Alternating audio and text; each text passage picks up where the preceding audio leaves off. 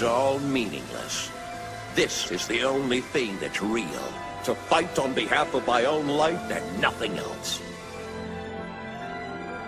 I've never felt so complete. I guess you could say I finally arrived. Welcome back to Off the Cuff. My name's John Malassaw, and today we're covering Wrath in our villain series. Remember, if you'd like to see a video on any specific villain, just let me know in the comments below. Wrath is easily the most skilled fighter out of the homunculi, and the most intimidating in the show. On top of looking like Joseph Stalin having Hitler's military title of Führer, he's a hell of a swordsman and hand-to-hand combatant. He beats greed over and over in combat. However, with the exception of Pride, I can't see any of the other homunculi landing even a scratch on this guy. Same with the humans with the exception of Mustang. This is due to the fact that Wrath possesses what he calls his ultimate eye. This eye allows Wrath to read attack patterns and even anticipate the trajectory of bullets if he can see where they're being fired from. His sword skills and reflexes are advanced enough that he's nearly untouchable in combat. However, while Wrath is the most skilled and observant of his siblings, he's also got the worst regeneration. In fact, his body just seems to be far sturdier than a normal human's. In the show, he's not really shown with any particular regenerative powers. That being said, Wrath has his left eye gouged out, is shot, impaled, and has both of his arms blown off before going down. And even then, he took dozens of soldiers and a tank with him. He survived having train tracks blown out beneath his train, and multiple showdowns with greed. So Wrath definitely brings the fury, but how do they characterize the final and most rage-filled of the sins? You don't say. What a coincidence. I don't know my real name either. It's almost poetic. Two nameless men fighting to the death.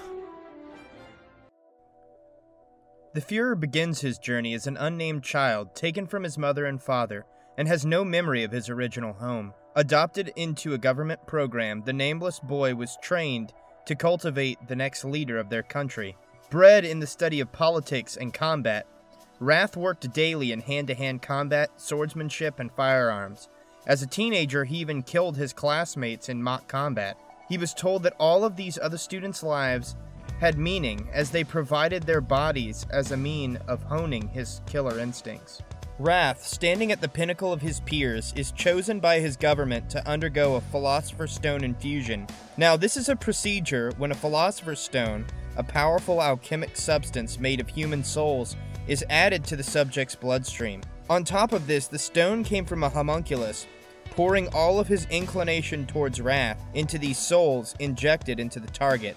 Instantly, the nameless boy's body tried to reject the stone as his flesh was rended apart and reformed repeatedly. However, the boy, through force of will, survived. His body was transformed and he received his ultimate eye.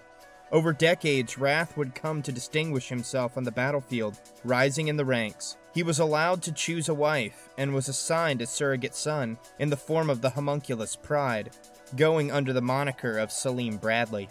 Wrath seems to legitimately enjoy his life with his wife, saying she was the only thing he ever chose. He even talks about her with his dying breath. This shows a duality in the character. The author hints at a potential home life and never really lets the audience know which one of the characters is where Wrath's heart truly lies. Is he too filled with rage to ever stay off the battlefield? This question is never answered. Regardless, Wrath, as an antagonist, is a powerful military figure. Wrath is the king of his land, and rules absolutely. He kills dissidents with his own sword, often carving rebels to pieces. However, Wrath can appear mellow and calm, but underneath, the audience is always given a sense of his bottled rage. He snaps from calm demeanor to violent combat in an instant, as if bloody conflict is his default setting. Wrath also demonstrates a want to conquer and control people. He often plays politics, using people's loved ones as hostages. He keeps his enemies close, and at a moment's notice is willing to shred them to nothing. At the very end of the series, he gets to go against the soldiers of Briggs, Fu, Greed, Buccaneer, and ultimately Scar. The whole time he seems perfectly calm, as if combat gives him a great sense of peace. With the same calm demeanor, he carves men into piles of limbs, kills 2 allies, and takes multiple mortal wounds without giving up his fight. It's only when he comes up against Scar, a warrior he considers in some way to be his equal, that he fights all out. Wrath, in a glorious fury, expresses his rage against God and religion, and his hatred of humans for being so weak as to need such intellectual crutches. Maimed and dismembered, Wrath refuses to go down, delivering a near-fatal blow to Scar with a piece of his sword gripped in his bare teeth. Falling, Wrath remains true to himself, a furious warrior to the very end, and he dies in combat with a smile on his face.